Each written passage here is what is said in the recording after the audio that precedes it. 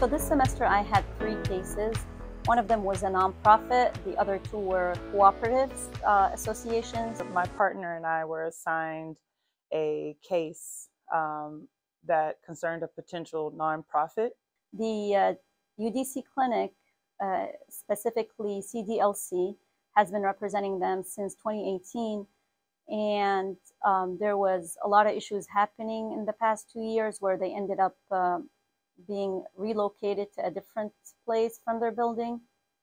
And they lived, it was temporary, but because of a lot of things and a lot of parties involved, it kind of prolonged. We met with the client, we assessed his goals, I advised him on his options and helped him with the process. We had to advocate for them because some parties were trying to take advantage of them, and it was amazing representing them and see how much they appreciate it.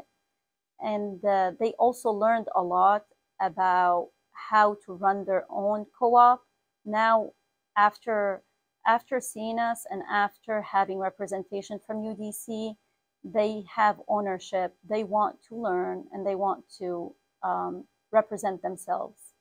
We drafted documents, we helped him to file documents, and we facilitated his first board meeting. And we were able to conclude our representation knowing that we helped him establish an official DC nonprofit organization. Signing up for CDLC, I thought I'm doing transactional law, but I also learned a lot.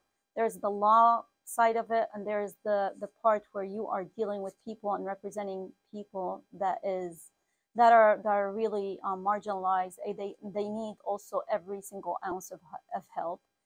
And just make the best out of it, and you will learn a lot. The nonprofit and our work is something that's going to continue to help DC residents long after we're gone.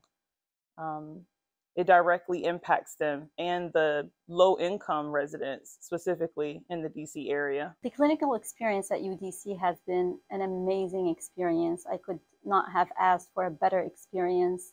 I've learned so much. In clinic, you represent your school in these cases, and the community truly has an extreme amount of confidence in the clinic. And because of that, it makes you want to work harder, and it motivates you to do better so that you can give these clients the advocate that they deserve. We represented marginalized communities and people who really, we had some clients who didn't know how to write in their native language.